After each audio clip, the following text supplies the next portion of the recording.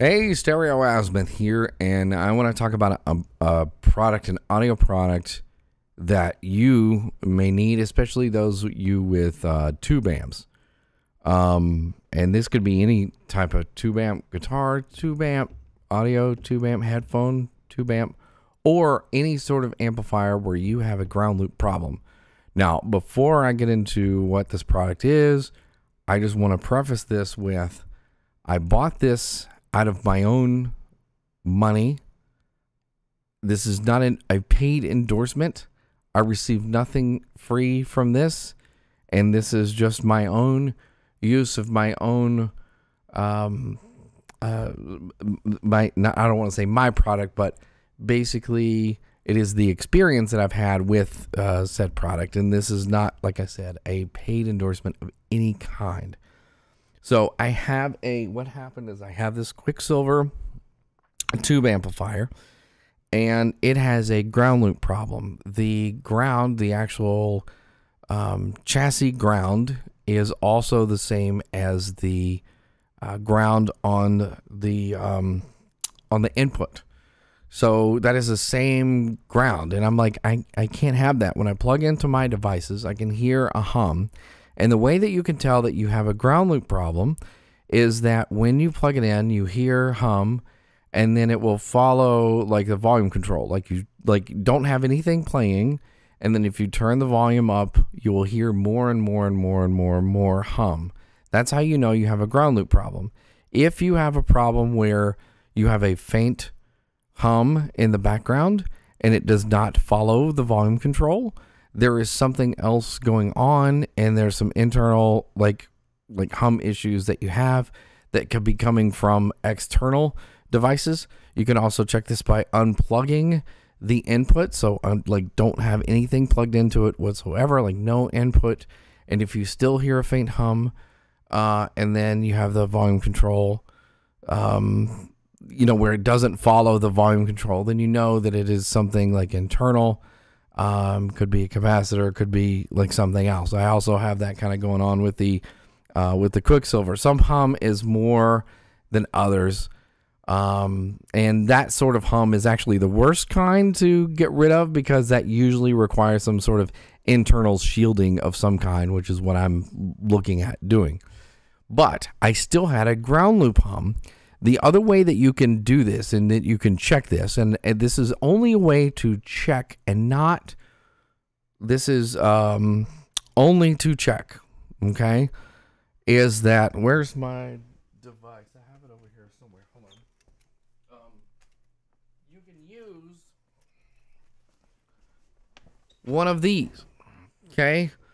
And what this is, and this is not the product that I'm endorsing whatsoever, but this is just a way, once again, to check whether you have a ground loop problem, and this is not a permanent solution, and I'll tell you why. If you look at this, this is a ground loop, this is a ground lifter. You have three sides where you have your hot, your neutral, and your ground. And then on the other side, you have just the two plugs, and this is tied to the ground here, this ground plug. So if you wanted to ground it to somewhere else, or like to the plug, but this was basically designed for homes that, were not updated with a ground plug, and they had devices that had a ground plug and they had no way to plug it in because their homes weren't updated yet. So you can use this on a tube amp, which is what I did, is it took the chassis ground and lifted it from the earth ground, and then it got rid of my ground hum. However, why you don't want to do this and why this is not a permanent solution is because now your chassis is not tied to ground. There's hundreds of volts going through tube amps, and you need that grounded. Okay, you should have it grounded. You shouldn't have it lifted off of the earth ground. So, but you can use these to check, like I said, and this is verified that I had a ground loop problem. So what you do when you have a ground loop problem, and that's why the permanent solution is this. So this is a iFi. Okay, it's made by, you can't see there it is, the logo, the nice iFi logo, the Ground Defender.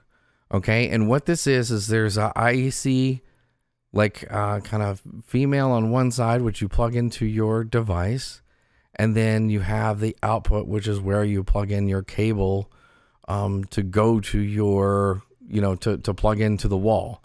Now, this one works between 90 volts and 250 volts. So for you people that are in other voltages besides the United States, besides, the US, where we have 120 volts, or even Japan where you have 100 volts, or even in, like Europe where you have like, or England where you have like 220.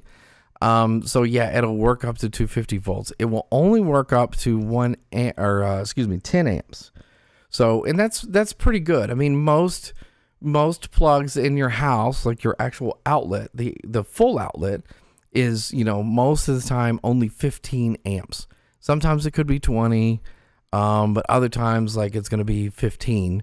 But say even if it's a full 20, I mean, that's like half of the whole power. And usually an amplifier should only need, I mean, at maximum, even if you're talking about a speaker amplifier, maybe only takes about maybe 3 amps, maybe 4 amps, maybe 5 amps for a speaker amp.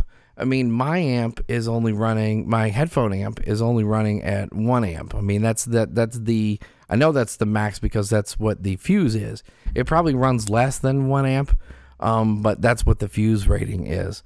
So, I mean, 10 amps is going to give you plenty of protection.